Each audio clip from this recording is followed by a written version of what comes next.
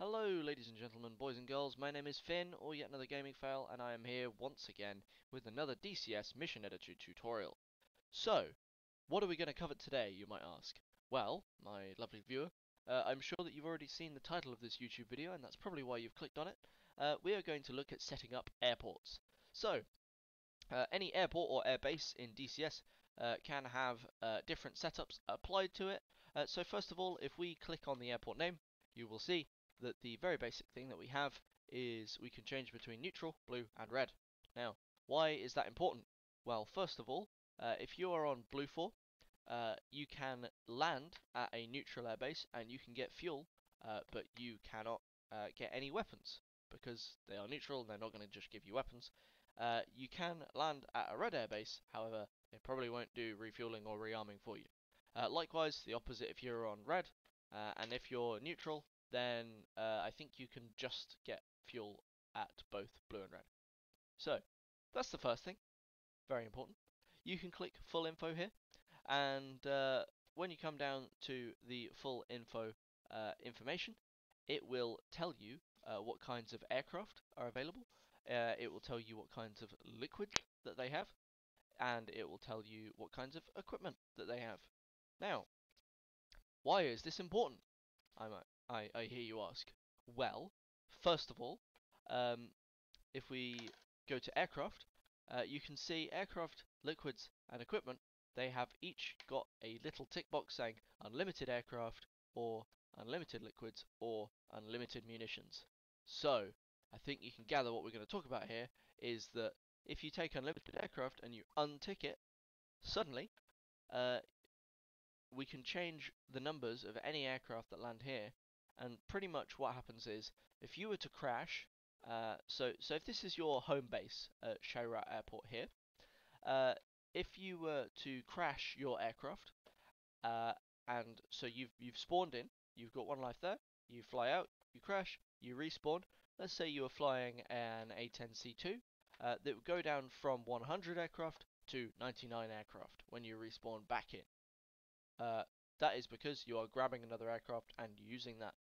So, pretty simple, to be fair, is every time that you die or you lose an aircraft and you respawn in, it'll take an aircraft off this list.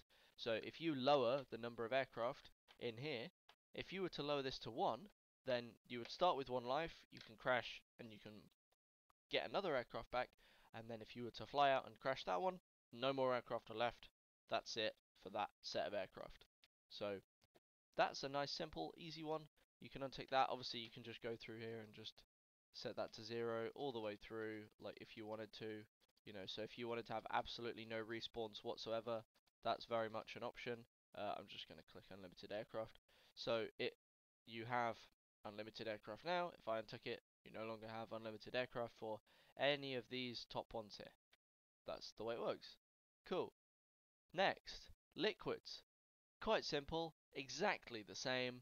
You can untick this and it'll tell you how many tons of jet fuel they have, or how many tons of gasoline they have, or any of this stuff. So I mean, do I need to elaborate about that? If you want to get more fuel and they run out of fuel, you will not have fuel. So nice and simple there. Equipment then.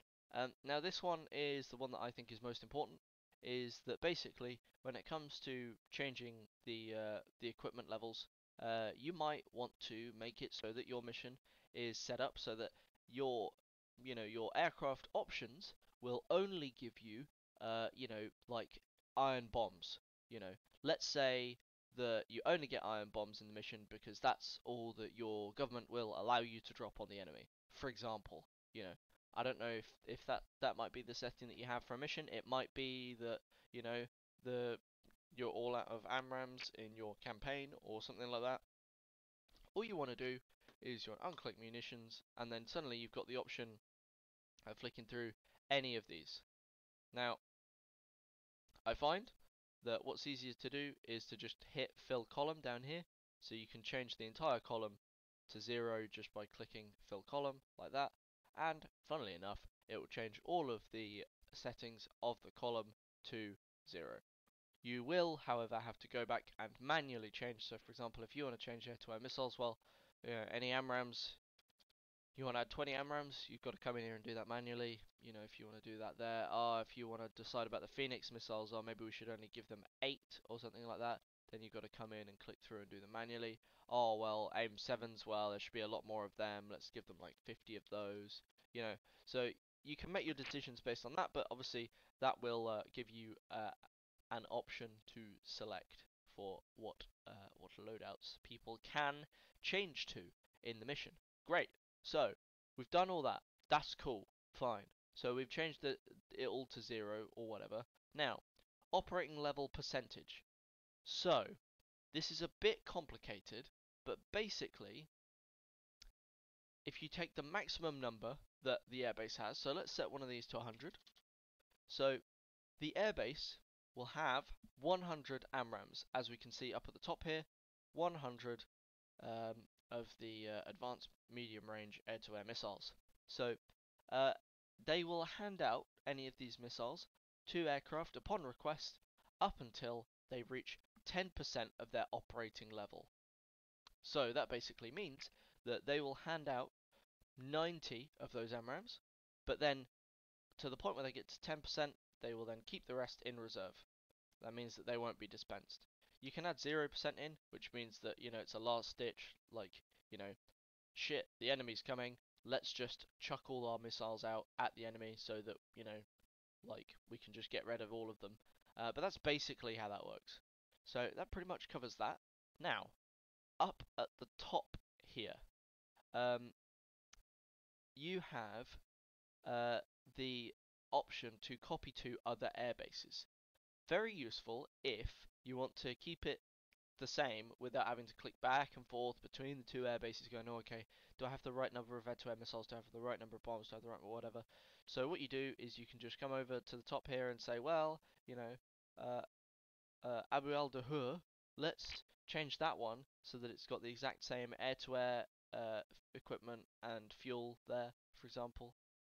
And basically, that's just going to add in the exact same number for air-to-air munitions, any normal equipment, and any liquids or fuel. That's it. That's the way it works. So you can add suppliers in as well. The way that normally works is you'll pick like that and then click another airbase.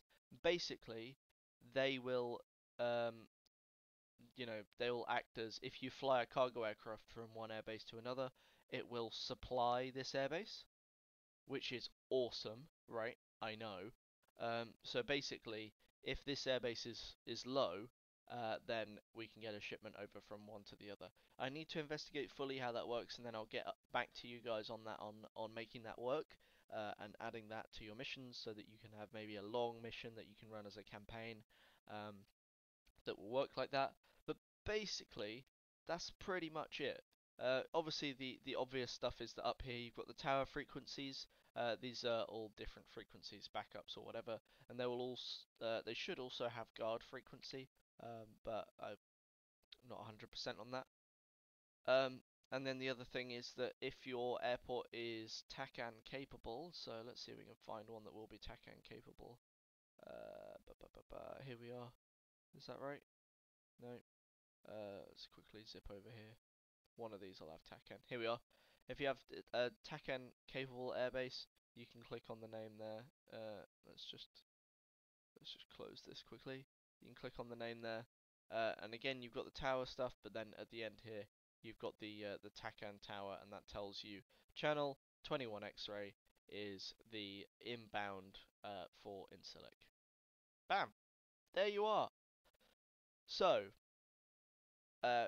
just to recap, we've gone through setting up an airbase as to what coalition you want it to be, how much equipment you want it to have, and if you want to have it supplied from another airbase.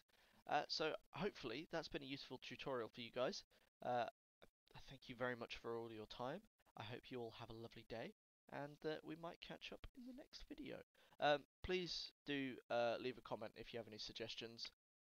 I do read the comments. In fact, I try and reply to pretty much all of them at the moment, unless it gets overwhelming. But yeah, Cheers guys, I'll catch up with you in the next one. Bye.